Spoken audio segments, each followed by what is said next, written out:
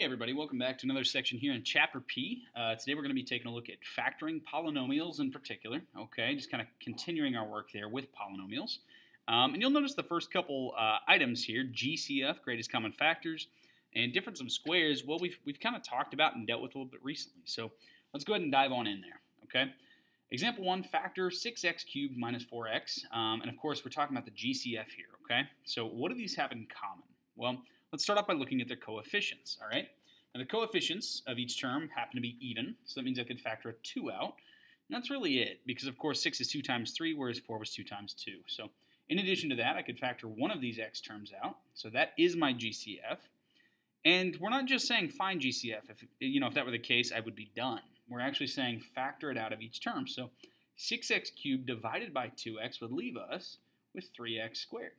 Just like negative 4x divided by 2x is going to leave us with a negative 2, okay? So there we have it factored, okay? We factored out our GCF, and we know that if we were to distribute that, we would get the original quantity back, okay? Next up, let's take a look at a difference of squares. And this is one of those you're going to have to start to recognize, okay? Let's go ahead and write that in. You're going to be able to start recognizing these based on the individual terms, and hopefully you're seeing that 9x squared and 4 individually are in fact squares, right? What times itself will give us 9x squared? That would just be a 3x, right? And what times itself would give us 4? Well, that's just going to be a 2, okay? And again, anytime you've got this difference of 2 squares, then you can automatically factor these out, and it's going to look an awful lot like, something with its conjugate, 2 terms with its conjugate, or, well, like we talked about last cycle, really any difference of squares, all right? That a plus b, a minus b, that sort of setup. So I could factor this out as a 3x plus 2 and a 3x minus 2. And in case you're having trouble believing that would get us this back, 3x times 3x is 9x squared. 3x times negative 2 is a negative 6x. Then I'll go on to my 2. 2 times 3x is a positive 6x. We know those cancel out. And finally, 2 and negative 2 will give us a product of negative 4. So there you have it, 9x squared minus 4. That is our factoring, okay? Not too bad. So next up comes a difference and a sum of cubes, okay? So that might look like this, a cubed plus b cubed, or a cubed minus, I'm reversing those on it. All right, a cubed minus b cubed, or a cubed plus b cubed, okay?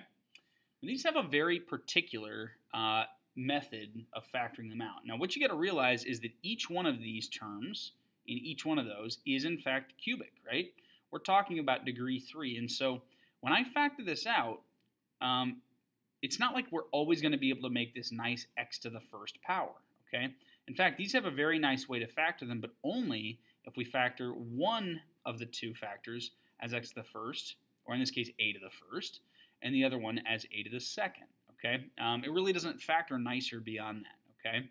So let's go ahead and take a look at each one of them individually, okay? A cubed minus b cubed can always factor out as a minus b times the quantity a squared, okay, a squared, plus an ab plus a b squared, okay? Now let's see if this actually works out for us, okay? A times a squared gives us a cubed, okay? A times ab gives us a positive a squared b. And finally, a times b squared gives me that positive ab squared, okay? Next, I'll go to my negative b. Negative b times a squared gives me a negative a squared b. Excellent. Those reduced out. Negative b times ab is going to give me a negative ab squared. Once again, they cancel out. And finally, negative b times b squared will end up with a negative b cubed. Okay? Now, as long as you can remember that we're going to be looking at a binomial, a linear binomial, and a quadratic, of course, these are degree 2, quadratic trinomial, okay? In fact, let's write that down. Linear binomial. We looked at our polynomial classifications last cycle, so we should know what these are. And a quadratic trinomial. Then all that we really have to remember are the signs, okay? Now let's take a look at the sum of cubes before we actually talk about how to remember the signs, okay?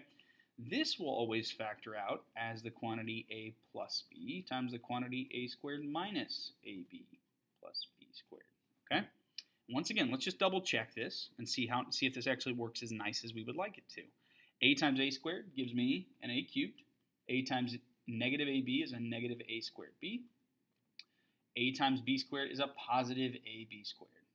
Next up, b times a squared is a positive a squared b. B times negative ab is a negative ab squared, and b times b squared is a positive b cubed. So once again, middle terms are just reducing right out, and I'm left with a cubed plus b cubed. Okay, so there you have it. A cubed plus b cubed, a cubed minus b cubed. Works out really closely, doesn't it? And once again, that's that linear binomial, okay? A to the first, b to the first, and a quadratic trinomial. A to the second, ab, b to the second, okay? So the only other thing you've got to remember, you'll notice that these kind of reverse and these kind of reverse. That's it, the signs. So in a case like this, all you got to remember is SOAP. I know, sounds ridiculous, but it can really help you. S-O-A-P. It stands for same, opposite, and this is always positive. Okay? Same, opposite, always positive. What do you notice? The first sign is the same as the original cubic sign. Okay, so that was a negative. That's a difference of cubes. It's going to be the same. Okay? The next sign is going to be the opposite of that original. So opposite of negative is going to be a positive here. Opposite of a positive, which we already matched, is going to be a negative here. And finally, the last two really stand for the last sign there, always positive. Doesn't matter, you're always going to have a positive b squared. So, okay, easy way to kind of remember what you need. All right, so let's take a look at factoring 8x cubed minus 27. The most important thing you can do here is recognize that these are cubes. They are nice cubes. What times itself 3 times gives us 8x cubed? Well, that's going to be a 2x, right? So this you can think about as our a, okay? Next up, what times itself 3 times gives us 27? Well, that we can think about as our b, and that would be a 3, wouldn't it? Okay? So we know our a, we know our b, and hopefully we can use those and these to create the actual factor. So this is a difference of 2 cubes, clearly. So let's kind of keep that in mind as we write this out, okay? So once again, it's going to have the same sign to start off with. This was a difference. We'll put a subtraction sign there. Next up, it's the opposite sign, okay, between the first and second term in the trinomial. And finally, it's always positive here at the end. So we kind of already know our signs. And let's go ahead and break these down now, okay? Keep in mind, it's a linear binomial. That means I'm going to take my 2x and my 3 as they are, okay? I'm just going to take that first piece there. And of course, guys, I want to be clear. That linear binomial, quadratic trinomial, we're assuming that this is actually raised to the 3rd power, not a multiple of 3, okay? Some students may get that confused if later on we look at a cube that's only a cube because it's, you know, to the power of 9 or something, okay? Yes, things get a little more complicated then. I'm just talking about the base case, all right? 2x minus 3, so next up would come a squared, which is 2x times 2x, or 4x squared.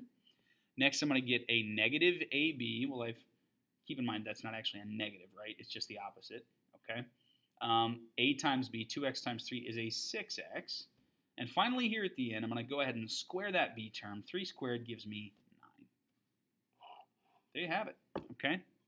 So it's not going to factor too nice beyond that. Okay, later on we'll talk about how you can start breaking these things up regardless. But as it stands right now, this is a pretty good method of factoring this out.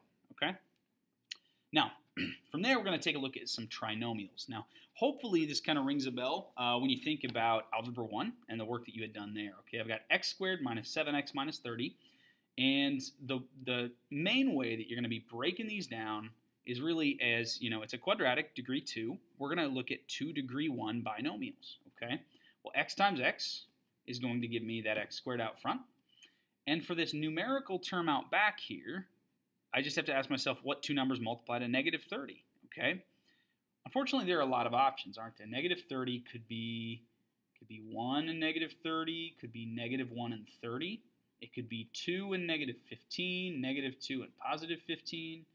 It could be 3 and negative 10, negative 3, and positive 10. It could be, what, 5 and negative 6, or negative 5 and positive 6. So you have too many options, don't you? Well, until you realize that this is 2 terms by 2 terms, and I'm going to have x times a number and x times a number. That'll create this negative 7x. So it's not just what 2 terms multiply to negative 30, it's which ones multiply to negative 30, and, this is the important part, sum to what? Well, negative 7. Which of these would sum to negative 7? Well, right there. 3 and negative 10 would add up to negative 7. So let's try those. Positive 3, negative 10. And just to check this real fast, let's quickly do this. X squared minus 10x plus 3x. Well, there's my negative 7x total. And finally, negative 30. So we have now factored the quadratic trinomial with leading coefficient is equal to 1. And those are what we call, what I'll occasionally refer to as like our easy trinomials. Okay, you're going to see why. All right, those are the ones that really are not so bad. Okay, so we're going to come back in the next video and we'll take a look at a more difficult trinomial here. Okay.